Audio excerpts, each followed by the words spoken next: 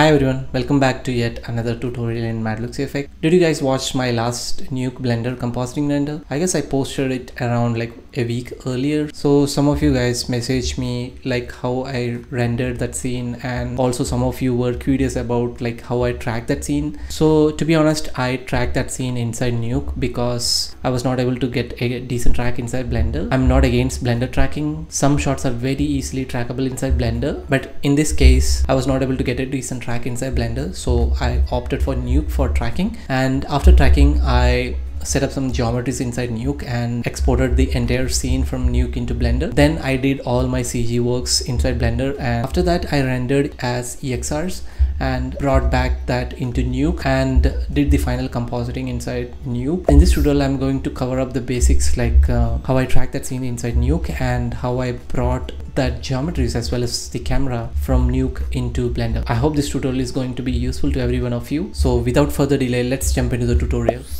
Okay, so we are inside Nuke and we have the footage here. Let's do a quick playback and see how our footage looks like. It's quite a simple task which can be easily trackable inside Nuke. I guess we can track this shot very easily inside Blender as well. Not sure which software is better, but I'm going to use Nuke here because I followed this method in that last compositing renders. I just want to do the same. So make sure your project settings are set. Project settings are set according to the work range. Let's take a camera tracker node. Again, this is not a well-detailed tutorial for camera tracking because there are tons of stuff inside YouTube for camera tracking inside Nuke. So if you have any questions, please type in camera tracking inside Nuke and you will find tons of tutorials. Inside the properties of camera tracker, go into settings, check the option preview features. You can see all those features inside our footage, and I'm going to type in like maybe 500 here because I just want more features for tracking. And come back to the camera tracker properties, and here we have some settings for masking. I don't have an alpha matte for masking, so I'm just going to leave that as blank or none. So for camera motion, I'm just keeping this as free camera, and for lens distortion, as I don't have any idea which lens is used for shooting this footage, I'm just going to keep this as unknown lens. Again, I don't have any idea like which lens they used and what's the focal length. I'm just going to leave that as unknown constant, probably. Simply going to track. Yes, it took a while to complete the feature tracking, so after that I'm just going to solve these features. Cool, so we got an error of 1.33, which is pretty decent. So if you want to refine this further, you can go into auto tracks and just tune in these properties. For me, this tracks looks good, so let's go into the 3D view and check how our point cloud looks like. So what we can do is select a bunch of points here, and let's right click over here, ground plane set to selected. Now you can see a better view of our footage. Here is that table and chairs, and this is the ground. So you can still modify this scene by setting X and Y axis, but I'm just going to leave this as it is. Inside the properties, let's create a camera, and let's take model builder node. Even you can just create a card using these points, but I just want to show you this method. So let's connect this into the camera, and let's connect the source pipe into footage and just click on the model builder. Here we go, we have the point cloud as well as we have the footage as well. So let's draw a card over here. So back to first frame, and here I'm going to draw a card. Maybe I can set it like this.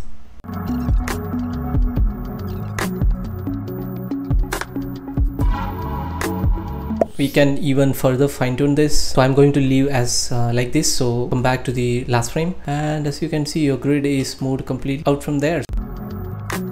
Okay, now you can see the wireframe is completely set over that plane, I would say. Come back to the first frame. Inside the model builder properties, you can just select this card as your mesh, keep the export option as selected geometry, and even you have some other options as well. So I'm going to keep this as selected geometry and bake this card as a model. So here we have a mesh. That's awesome, right? Now we have a mesh and we have a camera. Take a scene. Let's suppose if you need some locators inside Blender for specific locations. So I'm going to create some axis here. Let's select this feature and right click, create axis. For this specific part, we can select this feature and right click, create axis. For this specific location, we can select maybe this one. Create. So we have a couple of axes here. Going to take scene node, so connecting camera, model as well as the axis. Let's take a right geo node.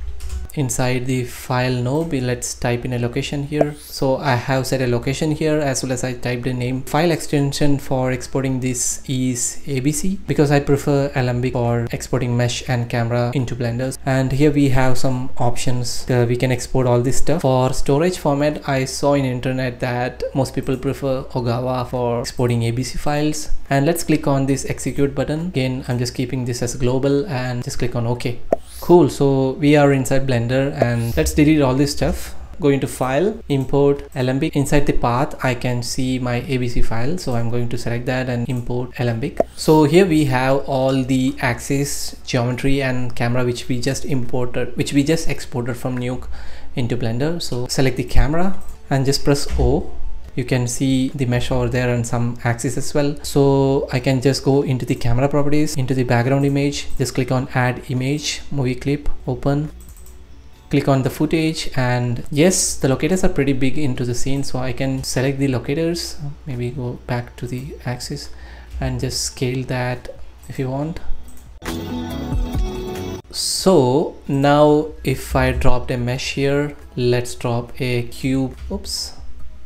Let's grab that and keep it over here. Let's keep it over here and go back to the camera view, and let's do a quick playback and see how it looks like. Okay, so Blender crashed and I'm going to do the same thing again. Mesh, cube, scale it down a bit. Okay, I've kept it over here, so let's go into the camera view. Now if we can play and see, that matches perfectly into the scene, right? It's that easy to take the mesh as well as camera from Nuke into Blender. So I hope this tutorial is going to be useful. Again, one more thing, so let's see how we can use this axis as well. This is the axis which is kept nearby that water tap. So let's take a cylinder and let's scale it down a bit. Okay, I have kept it over here. Let's go into the footage and let's scale this a bit. Now let's play and see how it looks like. So that's why exporting axis from Nuke is so helpful for working inside Blender. Please like the video and subscribe to the channel for more tutorials. Thank you for watching.